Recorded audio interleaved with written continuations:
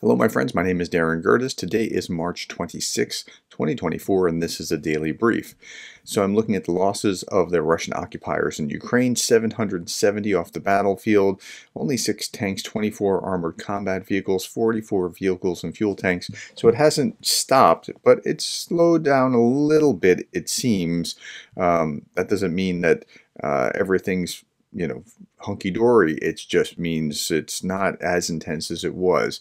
In other places, you'll see things like the Ukrainian air defense eliminated 12 enemy Shaheeds out of 12, and you get this idea like, wow, they're doing great, but slow down, you got to get the complete picture.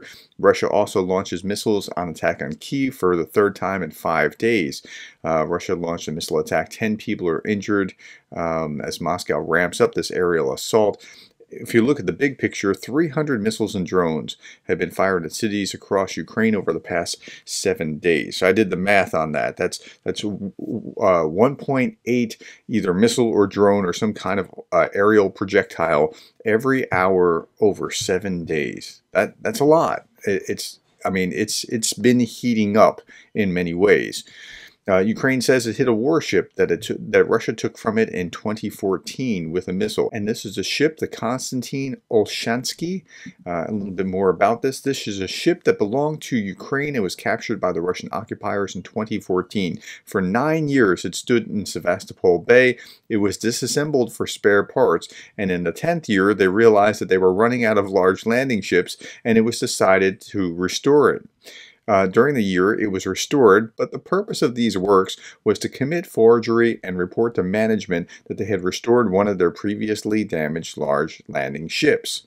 Like, there is still that kind of corruption going on in Russia.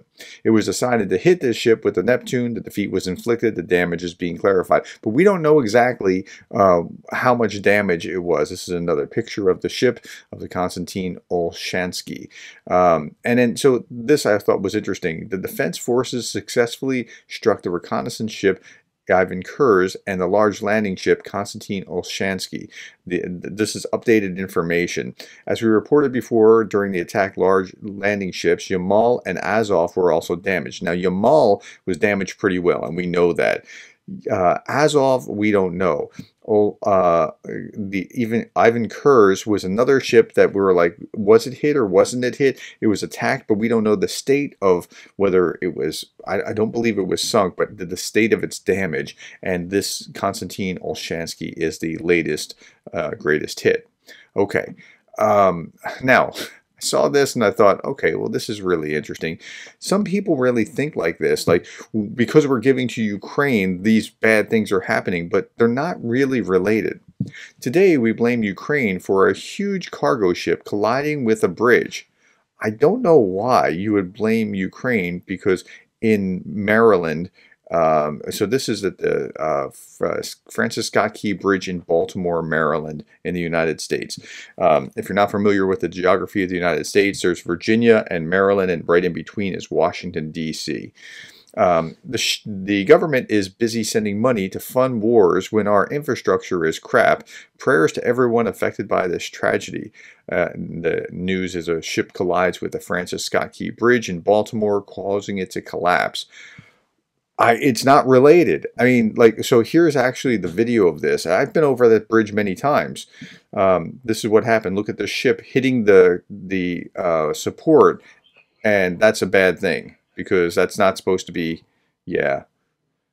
And this is a huge bridge. That's a huge cargo ship, and the huge bridge, the span, it wasn't meant to take that kind of abuse. Right? Yeah, that's a bad thing. But of course, they're blaming Ukraine for that for some reason. It has nothing to do with it. Of course, Putin might blame Ukraine for that, but okay, that's a whole different story.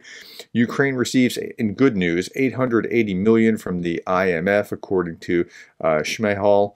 And this I thought was really, really interesting. They're 3D printing schools in the war zone, because you can do it quickly and cost effectively if you do it right. And I just thought, like, wow, look at that. They bring these materials around to 3D print, and the curves are not an issue. Like, curved buildings would be really hard to do if you're doing it by hand, but not when you're 3D printing.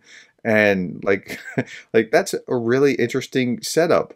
Now, it's something that you'll probably see more of in Ukraine as rebuilding efforts continue, but they can get these things constructed pretty quickly, and that's what the school building looks like, because a school building was devastated just yards from there.